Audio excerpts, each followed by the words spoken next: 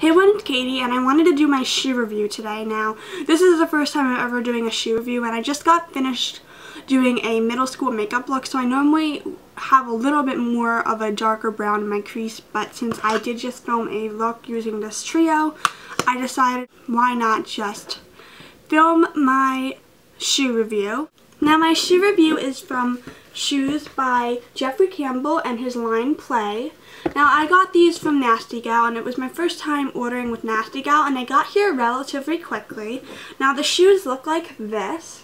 They are wedges, or not wedges, they have a platform, and they are black and white, and I thought they would be really cool because I am 5'4½", so they definitely make me look 5, 6, or 7, which is crazy that they can make you look 2 inches taller than you already are. And I think they're pretty awesome. It does take some time to get used to walking in them because they're so much taller than a normal tennis shoe or sneaker. Now, these are the ZOMG, or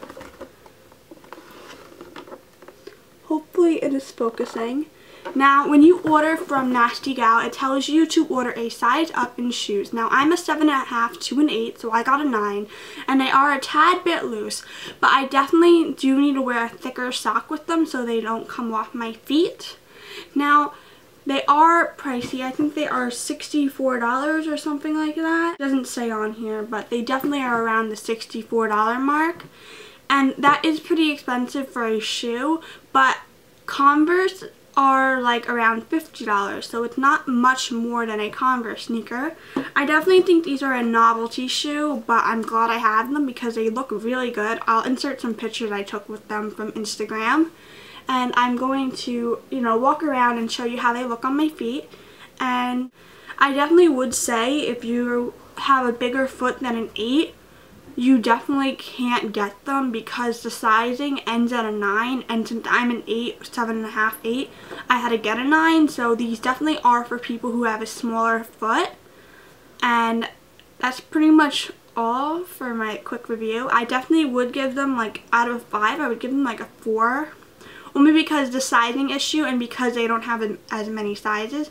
There's definitely a lot of cool designs in them. There's a floral one, there's one that has studs, there's a plain white one, and I think there's some other colors. I'm not completely sure, but I'll link Nasty Gal down below with the link to the shoe, just in case you guys want to check it out. I think this is an awesome shoe, and it's actually my first Jeffrey Campbell shoe, which I'm really happy about.